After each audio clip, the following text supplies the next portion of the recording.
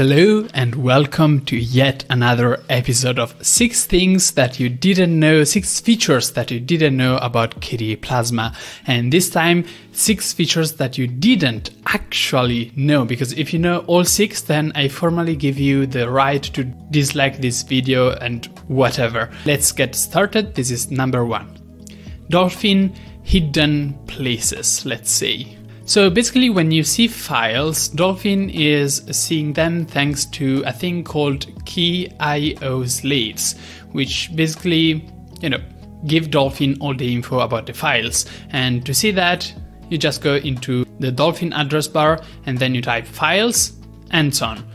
But files is not the only key IO slave at all. There are many. As an example, a bit of time ago, you could simply type settings and that would bring up settings within Dolphin. Actually, unlikely that doesn't work anymore, but we still get a few cool ones. As an example, if you want to see all of your applications, you can just type applications or programs and that will do the trick. But this is pretty cool. You actually can browse through Dolphin the man page of any command just by using man as you would with HTTPS. Of course, Dolphin cannot display text files. It should work out of the box in Conqueror, by the way, but it will still prompt you to open up the documentation.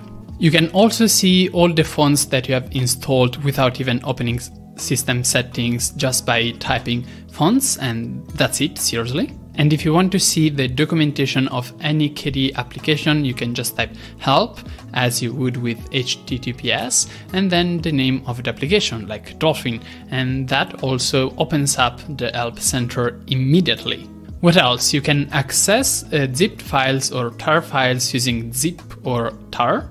You can have a timeline of all the files you've recently changed through timeline, and you can see all of your activities by tapping activities. If you have installed BAP, which is an application to do backups, you can also type BAP. I don't know what that does, but you can. And you can also go with Baloo search, and that will allow you to search, and that's pretty normal. However, you can edit what you're searching to get many more options compared to what's even exposed in the UI for Dolphin for normal search. So that is also pretty cool. And all of this within Dolphin, just by typing some words in the address bar. That's pretty cool, isn't it? Next up, you probably know about Krunner, but do you know about runners, or do you know about all of them? So when you see something, when you search for anything in Krunner, it's thanks to a runner. You type something, that something is asked to each runner, and each single runner can say, yes, I do have something that matches, I don't have something that matches. As an example, you have a runner for applications, a runner for files, and so on. And although Krunner is probably very well known, some runners within Krunner are very well hidden. So if you ever need some documentation about a certain runner, you can actually just type question mark and then the name of the runner. You can also just, click the question mark. That doesn't actually show you all the runners, just some of them. So keep that in mind. The first runner you might not know is mobile applications. So if you search right now for mobile applications and just try to guess what's gonna happen. It's not what you think, it's completely different. So you will see a list of all the widgets that support being run within a window, and you can just select one and it will open up as if it was an application, except it's actually a KDE Plasma widget, the same one that you would put in your desktop or in your panel, but floating as a window. Pretty cool. What else? So you probably know that KDE Plasma does support scripting. You can create some scripts and you can install them from the internet. However, did you know that if you type desktop console in Krunner, that will actually bring up a desktop console when you can just type any JavaScript code that uses the Kwin or Plasma APIs to do like anything. As an example, you do have a web page with many examples, and the last one tells you how to change things within your panel just with a bit of JavaScript code, and you don't need to know how to install scripts or anything. You just open up the console, copy paste and run, and it just works out of the box.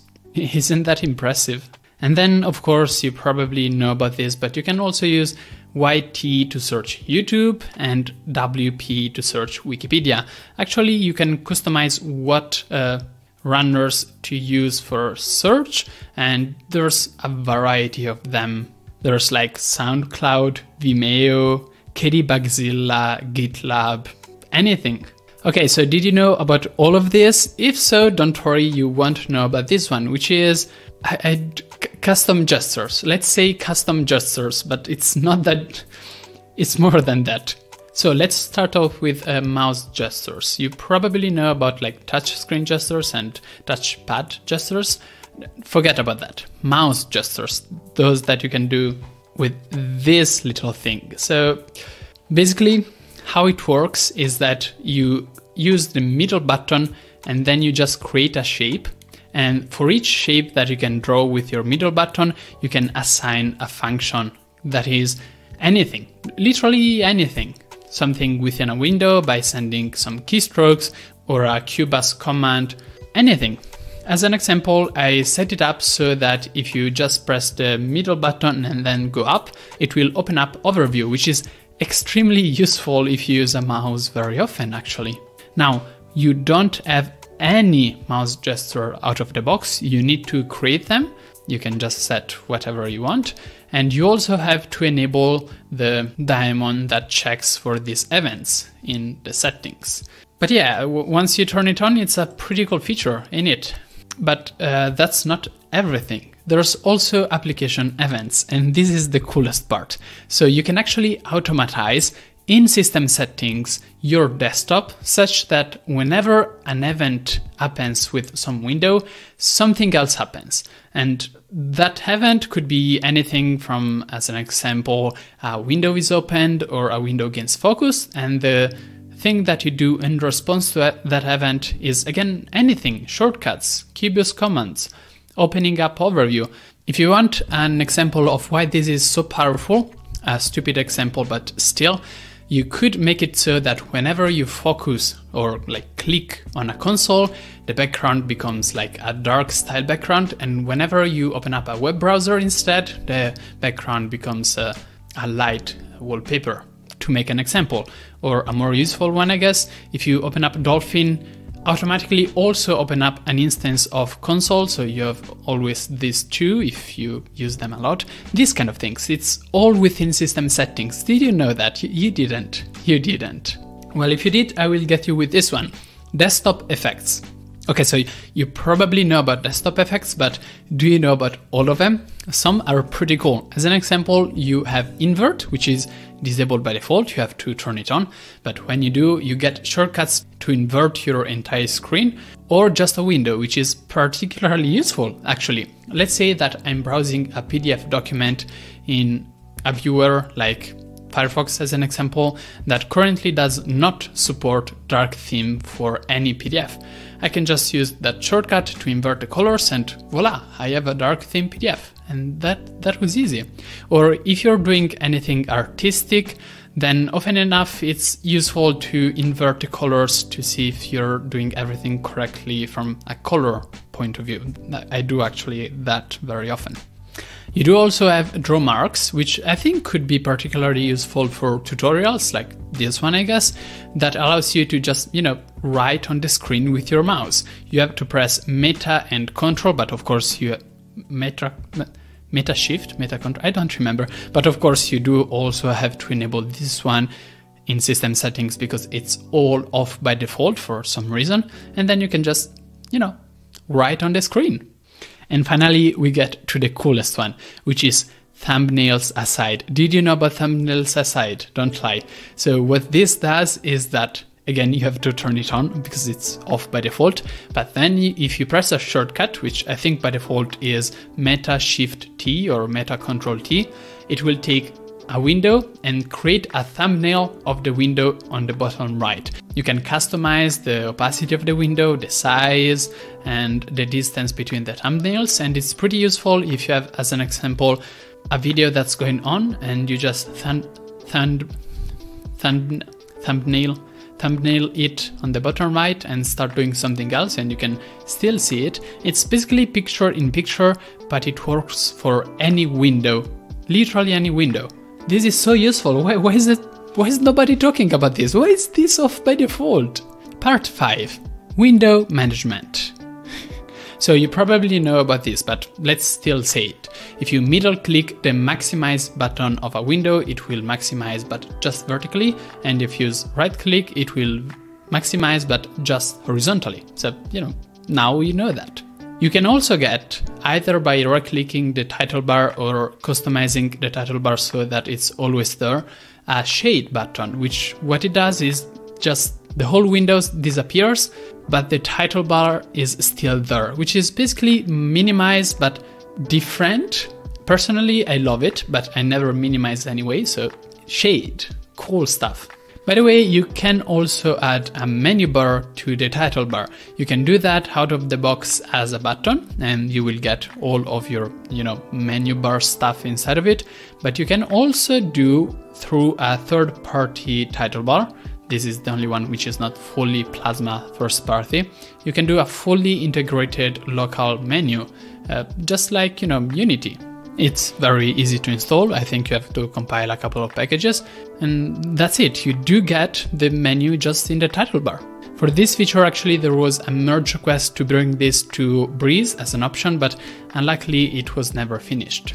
Last thing about part 5 is window rules. So again, you probably know about window rules, but did you know that it's incredibly easy to make one? You just right click any window and then you just select more options, create a special thingy for this window, and that's it. You can just select any property which will always be applied to that window. As an example, you can change its title, you can change the color scheme of the title bar, but you can also change the opacity of the window to make it transparent. By the way, the transparency actually makes the whole thing transparent, also text and things that you don't want to be transparent, so you shouldn't overdo that. However, there is part 6, which is getting a transparent, blurry look without installing any third-party theme. So usually you say, okay, I want something blurry and transparent. Okay, I have to install something. No, you haven't. However, it only works in Kirigami applications, and it's hacky.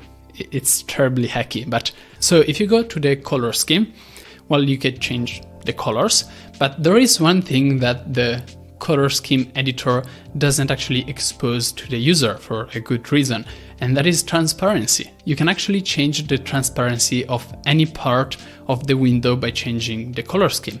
Even though it's not exposed in the UI, nothing stops you to do that from the color file, which is at this directory, and you can just, edit with Kate. You've got all the colors. You go to the color that you want, which is probably the background color, and you make it completely transparent. And then when you open up any Kirigami application, it will be completely transparent. Qt widgets applications are completely black, but sorry. If you do want also blur behind these windows, then you can get that by using the kwin scripts blur my window, I think it's called. You just install the script, it does blur behind windows. It's pretty simple. Finally, if you want even more transparency, you can also make context menus transparent. This is actually a feature that's supported out of the box. You go into the application style, you select Breeze, you go into the settings, you select transparency, and then you change the slider. This is such a nice feature, but it's well hidden into a sub page. And that is everything from me. What else should I say? Honestly, if you come into my comments and say, okay, I knew about all of this, I'm not gonna believe you. I actually spent hours doing research for each of these things, and so many of these things I didn't know myself. I actually discovered whilst doing this video, and I'm a developer for KDE, so... Okay, so before the video finishes, I really wanted to say a big thank you to all the sponsors and Patreons, actually just, Patreons of my channel, because it's the only thing that actually allows me to go on and do these videos and buy new lights, as an example, as you might have noticed. And My monthly goal is 700 euros, and this month has been super successful. I'm way beyond that. So thanks everybody. If you want to join in, I've got Patreon, LibraPay, PayPal, Ko-Fi, literally anything that you can think of, and any donation actually helps out this channel and my personal involvement with KDE. So thanks everybody, and see you in a couple of days, maybe more than that, with a new video. By the way, it's not a green screen, it's real. It's all real. It took me hours to set up.